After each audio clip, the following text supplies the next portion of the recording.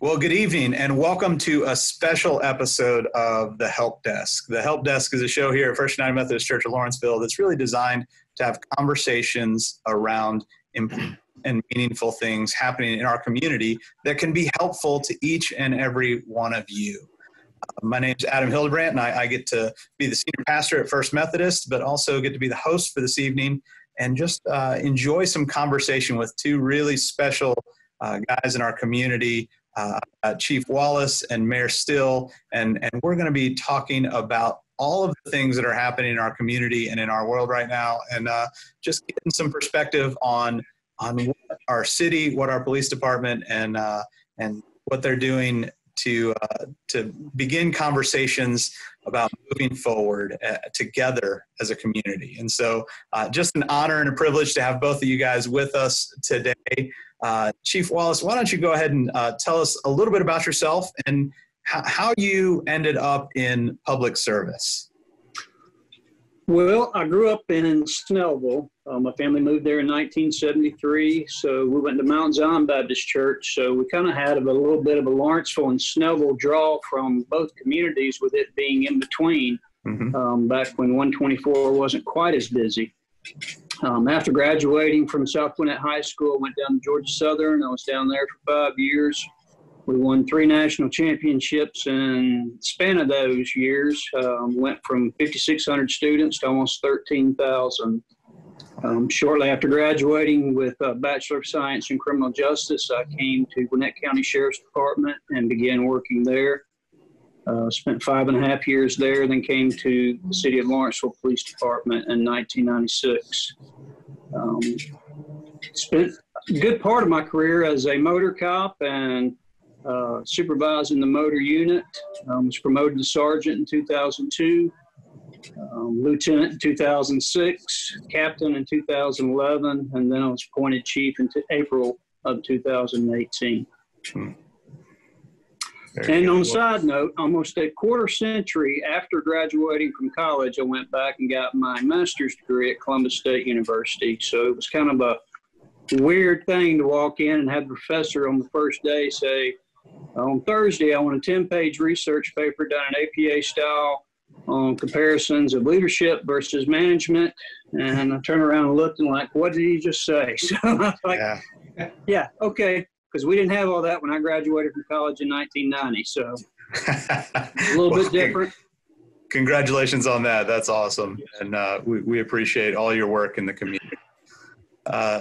Mayor Still, great to have you with us. Why don't you just tell us a little bit about yourself and how you got involved in public service? Well, I'll see if I try to parallel how the chief did it. I graduated from Central Gwinnett, so instead of South. So we were rivals back in the day. I went to University of Georgia. Our team only won 1 national championship, and that was with Herschel. So, but I was there. Just hand him the ball. Just hand him the ball. We had the same coach in Irk Russell, though. There you go. We did. We did. Came home and worked at the family newspaper. My dad and I eventually owned together. Sold that in 1994, and had always been involved with the community during that time period, and continued so forth through starting another business in mergers and acquisitions. And then I read a book called Toxic Charity by Bob Lupton. And at that time, Vicki and I had been like, I like to say, like the Israelites, we had gone wandering for 20 years near Tequila. And so we moved back to Lawrenceville because Bob's book said, if you want to change a community, you have to live in it. So we moved back and ended up, being encouraged to be on city council, and then encouraged to be mayor. And so here I am. I never intended to really to be in politics. The last time I can tell you I ever thought about it was at age 17. And somebody said, why don't you run, try to be president of the United States? I said, sure. So that was the closest I ever got. So. There you go. Well, it's been an interesting 6 months since you took office. And so we can get into that a little bit, but you've busy, and I think David, having the chance to get to know you in the last year and a half, just such a calm presence in the midst of all of these storms. So I appreciate you and appreciate Chief Wallis and everything that you all mean to this city. And so I wanted to get that out of the way. Now all the pleasantries are done. We can kind of talk, have some real talk. Last week there were protests here in the city of Lawrenceville. Lots of angst and frustration and hurt over some deaths in the African-American community around our world, and just in terrible, terrible ways. These senseless killings that took place in Brunswick and Minneapolis, just lots of different things all came together in this one moment. So, Chief Wallis, talk me through last week and what maybe what you told your officers, and maybe how you guys looked at handling the situation in a positive way. Well, it initially started Saturday afternoon. The county had a large protest up around Discover Mills area, Sugarloaf. We had sent some officers to help them. The roads were being shut down. I think everyone in the country was seeing what was happening in Minneapolis, New York, Atlanta, some of the large. And that was our biggest concern, is we wanted to allow people to have the right to assemble and to protest, but we also wanted it to be peaceful. We didn't want the mass rioting or looting that went along with some of these other cities that occurred on Friday and Saturday. So I won't lie, initially we were very scared about what was going to happen. We received some intel around 7:30 Saturday night that it was moving from the Discover Mills area to Lawrenceville. There was a group that came down to the square, but it never was organized. Sunday, we had another group that started at the Lawrenceville lawn. They went to the downtown square. They were disrupting traffic. They had super soaker water guns and were spraying cars. So they went from there to the police department, and that's about the time that I arrived here. We were trying to keep them contained, to let them stay on the sidewalk, and that didn't really work. We didn't know who the organizers were. We didn't have any conversations prior to this. It was more of a hostile crowd, and blocking the road in front of the parking deck. I got sprayed down with my car did with a super soaker, and then we had damage done to my car and 3 or 4 other police cars from rocks, people just hitting them. I still don't know what caused the damage on mine, but I heard a thud, and looking at it next morning saw a big dent in the trunk lid. That group, more or less, was not the type of peaceful protest we were looking for. We knew that come Monday there was another one that was going to happen in front of City Hall, and we were able to reach out to the organizer of it, and I spoke with him during that day, met with him prior to it.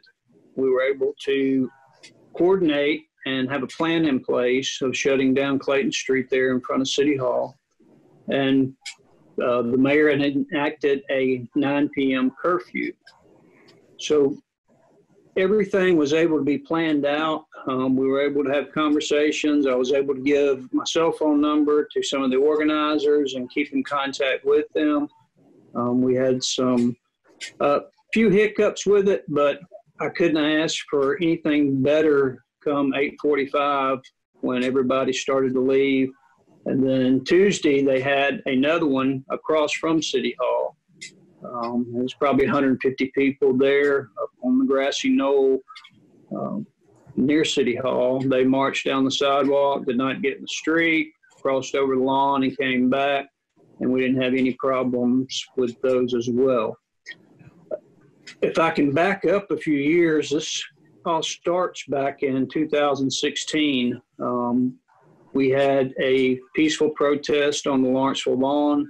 A Grayson High School student had organized it.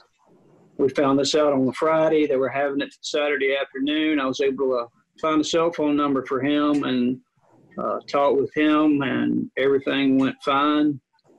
This was in the height of Ferguson and the Baton Rouge incident. Freddie Gray as well. So I think the key is being able to have conversations with them as far as these protests go, and being able to talk with the organizers, tell them what your expectations are, and tell them that, you know, hey, we recognize your right for public assembly or your protest, but we want to keep some guidelines on it to make sure that everybody's safe on your end and everybody's safe on the law enforcement or the public side as well. Yeah. With going back to the 2016, we coordinated 3 Bridge of Gap forums. We had one at City Hall in 2016. 2017, we had one here at the police department. And then in 2018, we had one at Tabernacle Church off Simonton Road. That was a very good one. We probably had about 150 people show up for it. I think they represent about 20 different countries with their congregants. So it was very good to have that diverse field there. Tell me a little bit more about that program. What we did is we had a moderator. We had Jeff, I can't remember his last name, that used to be, help me out here, Mayor. I can't remember the moderator, but I know you had Judge Harris, Rodney there, and yeah. Right. The first one, we had a panel, and we had represented by African Americans. We had police officers on the panel. The second one was a little bit more diverse, where we had some high school students, and the moderator would pose questions to each of the participants in there, and we also allowed for the audience to pose questions as well. And pretty much same thing at Tabernacle Church. It was also the same. It had a more diverse group as well. Had some judges, some local authority figures, and being like a week into, or maybe a month into being a new chief, there were a lot of questions for me as where I stood as far as moving the department forward and what my mission and my vision for the department was. Chief, it was Jeff Dickerson. Dickerson. I kept wanting to say Duncan, but yes, Jeff Dickerson did the first one as moderator, and Melvin Everson did the second moderator. Yeah. Well, I was, as a pastor in the community, I was out at the protest on Monday night, just really being in prayer for people, being in prayer for the hurt and pain that so many of those protesters were demonstrating, and so many in the Black community are feeling right now. So praying for the police officers who did such an incredible job of keeping everyone safe and allowing them at the same time to express their right to assemble. And I thought it was a really well orchestrated effort on both sides. So Steve, thank you to your officers. What did you tell your officers before Monday evening? Well, I mean, first and foremost, I want them to be safe, and I want them to be able to go home to their families. That's the ultimate goal. Each and every day, every night they come to work is for them to go home safe to their families. We started at 9:30 that morning with command staff developing a plan. I'd already had it mapped out pretty much in my head, what I was wanting to shut down and areas I wanted to give. I didn't want a large police presence. I wanted the end of Clayton Street at Nash and Clayton at Seminary to have, an officer presence, but I didn't want anything to be like we were overbearing or trying to stop them from having that. Again, we had one hiccup in there where they pushed past the barricades at Clayton Seminary, and it kind of caused some concern for me and concern for the public safety. So all those officers, and it was a multi-jurisdictional effort from Gwinnett County Police, Gwinnett County Sheriff's Department, and all the municipalities here within Gwinnett County. But at that point, we had to bring out a little more reinforcements and kind of make sure that it stayed contained to that one area. Very good. Very good. Well, thank you for your work on that. Mayor Still, why don't you talk to me about last week a little bit? What was going through your head as you heard the possibility of these protests and saw some of the news happening around the country? Why don't you walk me through that? So my role was obviously was a little different than the chief's. I let the chief do his job, and I have his back on that. I'm not a police officer. I have been pulled over for speeding tickets over the years, but nothing late. That's about 15 years, I guess. But I would tell you that my role was to work with the community, to be on the phone. I was on the phone with Chuck Worthington, our city manager. He was that Sunday night. He was with the chief,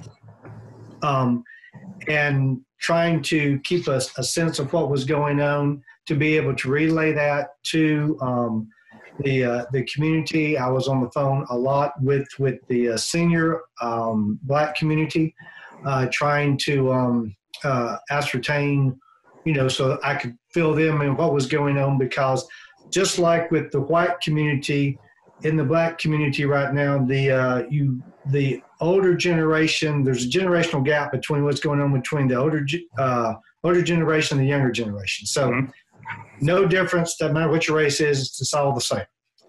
So we were trying to, in that case, my job was sort of bridge the gap, try to get the information over so that the community could know what the chief was trying to do, trying to allow the protest to occur, which was evident. We just sort of got the brunt of it on Sunday, because it was more the people from the information the chief's been given. It wasn't a peaceful protest. It didn't start up on social media. It was all about creating a riot as opposed to a peaceful protest. What the chief didn't share was that all these people on Saturday and Sunday are from other places. So they got lost in downtown Lawrenceville. It's not that big, but they ended up at Dairy Queen. They didn't know how to get back. And so half went one way, half went another way. And so meanwhile, the chief is moderating that.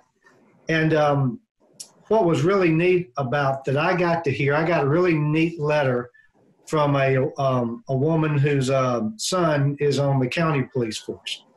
And he was there Saturday night and then Sunday night. And he watched the chief on Sunday night have to get out and tell some of the protesters to quit throwing rocks. And he walked out into the crowd and told them. And the young police officer on the county level was just amazed that the chief would be so engaged, go out there as an individual, not wearing a helmet and all that, just go out there and talk to them. And that young officer was very appreciative. That county officer was very appreciative. And one thing is sort of neat that I learned from all this is how all the jurisdictions work together. So the chief alluded to it. All the municipalities that have police forces, and the county and the sheriff, all work together to help in a crisis like this. So that was. I have to admit, I did not know that, but they all worked well together, and so that was what was going on. Sunday and Monday. Monday was like the chief had been able to talk to the organizer, and that just made all the world made all the difference in the world, so that we really could have a peaceful protest. Those young leaders, typically 18 to 25 was the age group. 18 to 21 is the age of the leaders.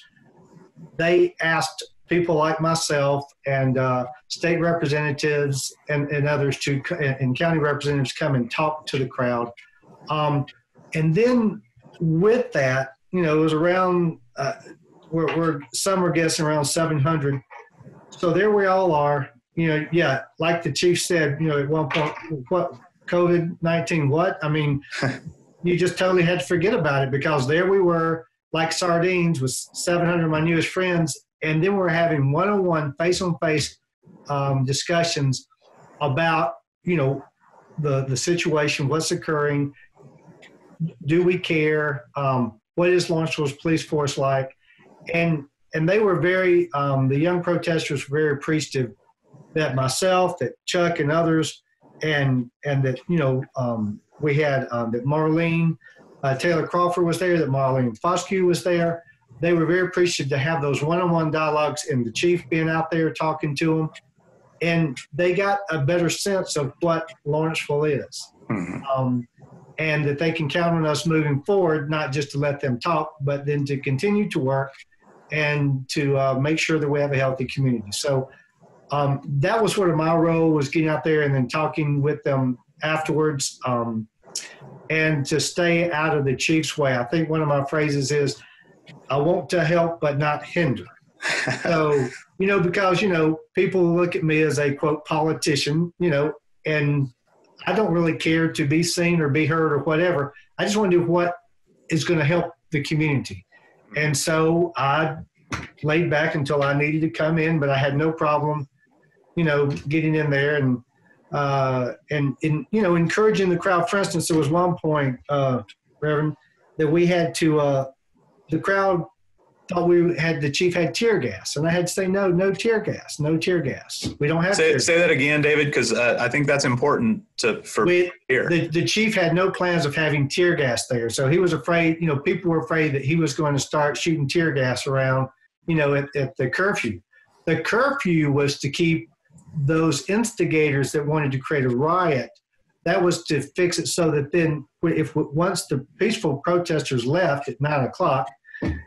Then there was nobody to get riled up about something, and then those guys left, and they were out there. I mean, Chief's got a lot of intel of some really bad people were out there in that crowd with the young protesters that had not a clue, and I don't know who they were, and I was just as glad I didn't know who they were. So, so that's the Chief's job. So that's it. Well, I was out, so I got to see the both of you engage and interact with our officers, with protesters, with community leaders. What were some of the things that you learned from these conversations last week? Chief, let's start with you, if you don't mind. Yes, sir. Thursday, I had a meeting planned with 3 of the organizers here at the police department to kind of continue the discussion, because we had told them on Monday night that we wanted to continue the discussion with them. Ended up having, instead of 3, about 10 people show up. So it was 1 on 10, but I tried to give them a little background and tried to educate them a little bit about police work and the Lawrenceville Police Department. They have a lot of fears. They have fears that if they call 911, that someone's going to come to their house and they're going to get that one bad officer. I think we can all agree that 99% of all officers are good, but in every profession, there's going to be at least one bad apple. Doesn't matter if you're a preacher, teacher, doctor, lawyer, whatever the case may be, there's going to be bad apples in every profession. Law enforcement is not exempt from that. We do have some bad apples. What we saw in Minneapolis was one person took action, and it's inconceivable to me that he did this, and 3 took inaction and stood around and watched. And it's also inconceivable to me that they just let it happen. But that's Minneapolis. That isn't the Lawrenceville Police Department. One of the things that I've done in the last over 2 years as chief is I've tried to change the culture of this department. There's accountability at all levels. A police department will reflect its leadership, just like a church, just like a city will as well. So I want my department to reflect what I am as a leader. I want to empower the officers to make decisions. I want them to be able to go out and do their jobs and do it with the support of the chief behind them. And that's what I tried to emphasize to these organizers. And, you know, it's not easy to sit there and have that conversation and be called a racist and told that you have white privilege, or if you agree with Drew Brees about the American flag, then you're a racist or a white supremacist. And those are things that were said to me during that conversation. So there's a little bit of generational gap, as the mayor alluded to. This 18 to 21, 25-year-olds are what I call a 9/11 generation, that they were born right around 9/11. Right. And for years, they've seen 24-hour news cycle that we didn't see growing up. So we had 3 or 4 channels on the TV, but now they have TV news 24 hours a day on several different channels. They have social media, and we know that the media, if it bleeds, it's going to lead. So they're going to run the story automatically. And oftentimes they are biased against law enforcement. So as much as what's happened throughout the country, I saw last night that 749 police officers have been injured since the incident happened on Memorial Day, and we've had several that have been killed. One in Las Vegas right now, it's on life support for being shot in the back of the head. So there has to be an understanding that we're not robots. We're people. We have problems. We have good days and bad days as well. But they need to understand that also that what they're seeing in other cities is not the culture we're building here in Lawrenceville. Right. We're taking on several national and state initiatives to better ourselves as a police department and to be better and diversify the department so it represents the community. My first year as chief, we had 9 positions that we filled. 7 of those were diverse candidates. So it's kind of a changeover from my predecessor and trying to make the department reflect the demographics of the community. Awesome. Thank you for sharing all that. That's fantastic. Mayor Still, same idea. You had lots and lots of conversations over the last week and a half. What are some of the things that you've learned either about perceptions about the community or about the African-American community here in Lawrenceville? Well, I guess one of the key things just recently I've learned we have, like the chief says, it's very diverse, but we have so many people that think they live in Lawrenceville and they don't. So then you find yourself almost talking for the county, and we can't. So we have to really know the county well, so that then we can at least have a general discussion and get it right for them.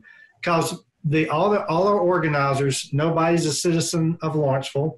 I've gotten a lot of letters saying people are residents of Lawrenceville, and they are residents of the zip code Lawrenceville. I did actually get to meet 1 or 2 on Monday night that were citizens of Lawrenceville, and they knew that.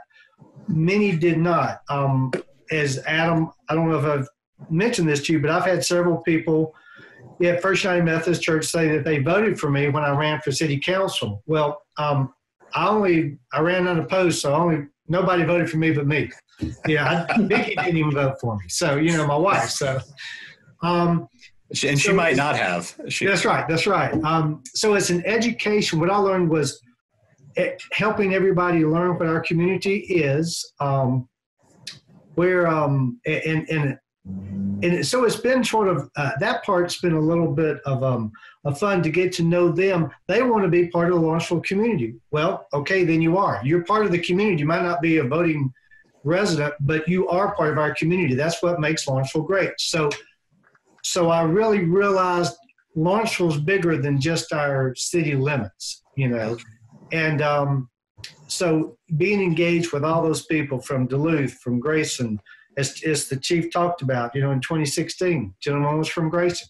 Where did he come to have is protest. Lawrenceville, so same thing here. And so getting to help them know Lawrenceville, and then for me to really understand what our community is. It's not just the citizens that vote here. So that's some of what I learned. Also, I learned though was how much the community wants to work together. So at least the people I'm working with, the leaders in the Black community, they are trusting us to do the right thing. They've gotten to know us. We have engaged to know them, because I'm obviously not African American. But so we're all working together to build a safe community. And this is, to the chief's point, no one really knows the Lawrenceville police that well as far as all their stats, because we haven't had any issues. So there's no reason for people to have to ask these questions. So I've had to many times tell people, I don't know that answer. We haven't had any issues, so I don't know what our policy is on that, but we don't have any complaints. And we don't. So that's a good place to start. And I've had a great couple of emails with people saying, wow, that's really great to hear. I appreciate y'all working hard to try to help us understand, because we want to make Lawrenceville, a great place to live. And we appreciate y'all going towards that effort. So the chief's been really great at working to be transparent. He, Chief, why don't you tell a little bit, just real quick, not to take over the program. You got it, David. It's all yours. But talk about, the latest, some of hires you have with, Myron and Tanya, and how, when you talk about diversity, some of the first time ever in, City of Lawrenceville, what things. Sure, I'll be glad to. I mean, it's going back to changing that culture. When I came in, I brought in an African-American assistant chief, Major Walker. He is the first Black supervisor that the City of Lawrenceville has ever had, and he's in a command staff position and serves as the assistant chief. Within a year, I made another change in an appointed position as captain. Captain Tanya Gilabani is the first female supervisor we've had, and she's appointed to a captain's position and is over our uniform division as well. She's kind of that gap between me and the millennials and all that, and kind of bridges that for us, especially in the uniform division, because we have, kids that are in their 20s. I say kids, but they're in their 20s coming into work now. They're, being born about the time I started doing my law enforcement career. So it's a challenge reaching out to them. Law enforcement in general has changed from a paramilitary organization to more contemporary style. The old cop, you say, go climb that wall, they wouldn't ask you why or anything. They just go climb that wall and be standing there waiting on you. Today, they'll want to know why. Why do you want me to climb that wall? Is there something on the other side of that wall? How's it going to benefit me? So it's, we have to be able to wear many coats as a leader. One style of leadership does not fit the officers of today as it did many years ago. So you have to wear those many coats and deal with situational leadership is what I call it. I think as a department, we've done a tremendous job of changing our culture. Officers have come forward when they've seen other officers do things that were unethical or immoral, and they have told their supervisors, they've told command staff, and we have ensured that discipline came down on those officers that violated our policies or procedures. So it's that understanding that each officer knows that if they see something that's not right, they're going to intervene, or they're going to let their supervisors know about it, and they're not going to sit there and have inaction on it. We continue to build. We're taking the One Mind campaign with the International Association of Chief Police. That ensures that 20% of our officers are trained in crisis intervention techniques, and then 100% of the entire department, to include sworn, civilian, dispatchers, everyone is trained in mental health first aid. So it's We've almost got that complete. We did the pledge about 6 months ago. We had 18 months to complete it, but we've almost got it complete now. Great. That's fantastic. Well, Chief, maybe there seems to be this false dichotomy being set up between the police and the Black community. What are some ways that we can be supportive of both of those communities of people, and what are some of the ways that we're bridging the gap? I know you just shared a couple of just within the police department here, but maybe try to bring those two communities together a little bit for me. Well, it started out, I think, having that conversation and understanding what their concerns are, and knowing that their concerns as an African American are different than necessarily what happens with me being a Caucasian male. Do I still get scared when I get pulled over? Of course I do. I got hands sticking up like this, so I make sure that if I've got a gun in the car, it's nowhere near it. So yes, I still get scared, but I can't understand what it's like for them when they get pulled over. And it's being able to empathize with them and understand that. And, I think that there has to be understanding and change on both parts. To believe that all law enforcement is institutionalized racism is a false narrative. It couldn't be further from the truth. Last week, when the 6 officers in Atlanta got arrested, 5 of those were African American. And talking with these kids, they said, no, they're not Black, they're blue. So they're categorizing them as all law enforcement is just blue. And that's couldn't be further from the truth, because we are the same people. We leave, we put our pants the same way. We've got families, we've got children. The only difference is we miss the holidays, we miss the ball games, we work shift work. It's times that, with the family that are interrupted. And I think that there needs to be a little bit of understanding on both sides that we are a profession. Law enforcement is constantly striving to improve and to become more professional in everything that we do. It's not the 1960s, 70s, 80s. This is a totally different profession, and we're a little bit behind. We've always lagged a little bit behind, but at the same time, we have to be open and transparent. Law enforcement in itself can sometimes be its worst enemy because we have a bunker mentality. If you're not a cop, you don't know our job, and we're not going to share it with you, and I don't trust you to share it with you. So we have to be open, and we have to start those conversations. We have programs, the Citizens Police Academy, Pizza with Police, Touch a Truck, a lot of events that we do, and even the Bridge the Gap forums that I encourage I challenge these people to come out, interact with us, and see what we do and talk to us side by side, human to human. Law enforcement does not get called to your house on your best day. Normally they get called when you're having your worst day or something bad has happened or you've been in an accident. So we don't see people at their best. We oftentimes see them at their worst, and it creates animosity for some people that, hey, a cop's having to come here and nothing good is happening. So we need to be able to build relationships, and we need to be able to see each other as all humans. We all bleed red, and no matter what your skin color is.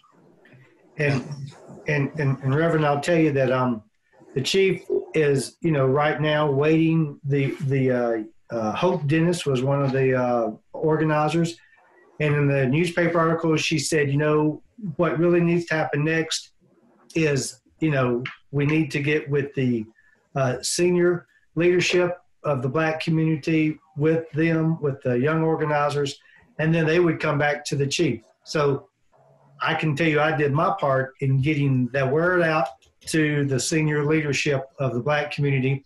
They've got the contact information, and so they will be getting back with the chief. And the chief had already I met with 2 young gentlemen back in January who wanted to have young black boys have a better a relationship with the police and trust them. So I talked to the chief. He immediately had a meeting with them, and they already have been scheduled in August, right, Chief? That is correct, yes. And so that happened way before any of this. Then COVID hit. Oh, yeah. That's Right. Yeah, that's right. Yeah. Well, guys, talk to me about your hopes for the city of Lawrenceville, for our community, for police, for the minority community, for the community at large. What are some of your hopes for this community? Chief, let me start with you. Well, I hope that the community will see the changes that are going on within the Lawrenceville Police Department. There's a lot of key terms that are thrown out there: police legitimacy, procedural justice. But I think procedural justice starts in the police department first, in the way that the culture of the police department is. And number one, the officers have a voice. We respect them. They're neutral, and we're transparent. And that is transformed over into the community as organizational justice and the way that we perform our duties each and every day. So it's incumbent on us to do that here first at the police department and then transform it over into the community.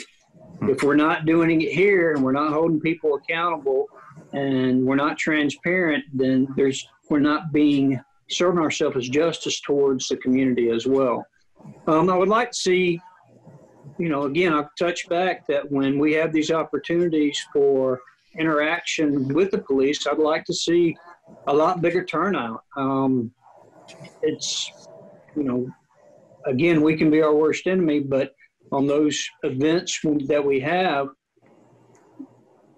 there's not always the turnout of people that come out. So it starts at a young age. I can't tell you how many times in my career I've been in a restaurant and a parent tell their child, if you misbehave, he's going to lock you up. I mean, is that what you want to teach your kid, that the police is not your friend and I'm going to lock him up if he misbehaves? No, you want the child to be able to trust you and to be able to look at you as a figure that, hey, if I need him, he's going to come running. And the same thing I told that group of 10 Thursday. I said, there's not a one of you inside this room right now that if we walked outside this building and somebody started shooting, that I would not lay my life down for each and every one of you. It's an oath I took. It's an oath I took seriously. I'm passionate about police work in general, and I'm very passionate about being the leader of this police department and moving forward into more contemporary style policing. Fantastic. Mayor Still, how about you? What are some of your hopes for this community? Well, I would like to see it truly be a community where we have a large population that's Black, white, Hispanic, or Latino, Asian, Bosnian, Romanian. We have got quite the diversity here, and I want them all engaged with our government, with the community, coming out to our events, being a part of the various committees we have and boards where we need community input. We only had 700 people vote in the last election out of 30,000 citizens. That's not much engagement. And so we've got to find a way to get people engaged so that they feel Lawrenceville and they appreciate Lawrenceville for what it is and what it can be. And it can only get better. I feel confident in its future. And I'm grateful to be a part of it. I did not know, I'll admit, I did not know how well thought of the Lawrenceville Police Force was throughout the state of Georgia until I got involved in city council. And then I started finding out how many people wanted to go work for it, and how well respected it was. And I mean, our chief is the president of the county organization for chief of police.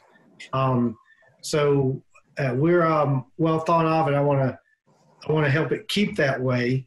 And the chief is pushing to make a police department not a police force, but a part, really part of the community that is helping with the mental illness issues we have. We have a lot of situations that they have to deal with those that are mentally ill, from our homeless camps to those that were at the various viewpoint homes that are in our area, and that's a state agency. And if those individuals forget to take their meds that day, they end up sitting on the edge of the sidewalk, and chief has to go deal with them and talk them through. We had a police officer, chief, wasn't it just last year, one of your officers talked to a gentleman jumping off the bridge at 316 and 120. That's correct, yes. I mean, and he knew, he was trained how to do it, and he saved that gift of life that guy had been given by God. And that's the type of police force you got. Yeah. Good bunch. So my hope is that people can see it, and once they start owning the city, then it'll be their city, and everybody won't quit pointing fingers because they're part of the problem. And the solution. And the solution. Right. Yeah.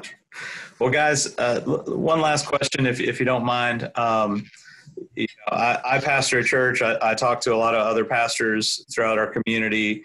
I talk to a lot of church people. Well, how can the church be supportive of the city, of the police department, of our community as a whole? Anything that we can do? Chief, let me start with you there. Well, I think the values of the church are very important. It also goes along with family values, and I think we see a lot of families that are broken, and I think the church is a very good opportunity for them to get involved with, and that's going to take some reaching out to, excuse me, but some of these youth aren't church goers. They aren't interested in it, and when you bring up the faith leadership to them, they're not interested in having faith leaders participate in these conversations. They want much higher. They want people that are on legislative levels that can make decisions on whether marijuana is legal or illegal, or make some criminal justice reforms. So it's going to be hard work gaining their trust as well, unless they're already involved in it. So I think the pastors, the assistant pastors, growing up, I went to church 4 times a week. So it's getting them involved and starting that same conversation with them. Faith-based leaders have an obligation to God, to their communities, that they have taken an oath, much like law enforcement, that you're going to go out and you're going to preach God's word. It may be a different word to some of these other people that are involved in these protests, but there has to be some outreach towards them. And I don't know if that's done as a collective group, bringing in African-American pastors along with Caucasian pastors, Romanian pastors. I've had outreach from all of them. And like the mayor alluded to, we have a couple here that are wanting to work with them. And I think if we can ever get that collective group together and kind of voice some of the concerns and have a representation from all sides of the playing field, it will be a tremendous effort on all of us. I love it. Mayor Still, there's no pressure because your preacher's asking you the question, but what can the faith community do to help this city? Well, people in general, they need to know, people like to be a part of something that's bigger than themselves. And one thing the church does is it teaches the value that they are as an individual that God created. It's a gift God gave them. And once they can realize how special they are, they'll want to be a part of the community. They'll want to be a part of the church. If they know they're just not a number, it's that dialogue, it's having a relationship, it's caring for somebody. It's amazing, when you, just like, okay, as a pastor, if you could, just remembering somebody's name, how special that is I can't tell over the years how special it is. Well, the pastor remembered my name. I mean, it's a big deal, and it's a lot of pressure on y'all because I'm not really good with names. But but I think with being engaged and helping people have relationships with each other that are meaningful, where that you truly care for each other, and you don't mind getting into the messiness of life. I think that's where pastors can help make people have self-worth, feel that they're a part of the world that God created, and they don't have to just count on themselves. Because that would be such a scary place for me to think that if I thought that the responsibilities I have as a mayor is much larger than who I am, and I have to have, in my situation, I have to have Christ to give me that strong foundation. So we need to help people to be able to stand firmly on a solid rock as opposed to sifting sand. And so if y'all can help people understand what a special gift they are to their Creator, then we'll have a much better community. I love it. Well, guys, thank you so much for your time. Thank you so much for the way you serve our city. I'm proud to be a part of this community. Last week, during the protests, you guys just you're really who you really are as people in terms of your willingness to be engaged and to work with people, to have conversations. And so thank you from me, just as an outside observer. Thank you for what you do. Thank you for what you did, and thank you for what I know that you are continuing to do. I'm so grateful for both of you and for all of our city leaders, our police officers. They really do a phenomenal job. And so it's great to be a part of Lawrenceville right now. Any final thoughts from either of you? Anything you want to say to anybody out there? We just look forward to working with everyone. And if you need us, call us. We're here to protect and serve. Right. Couldn't have said it better. Fantastic. Well, this has been the Help Desk with Chief Wallis and Mayor Still here in Lawrenceville. Hope you guys have a great day, and I hope this was helpful.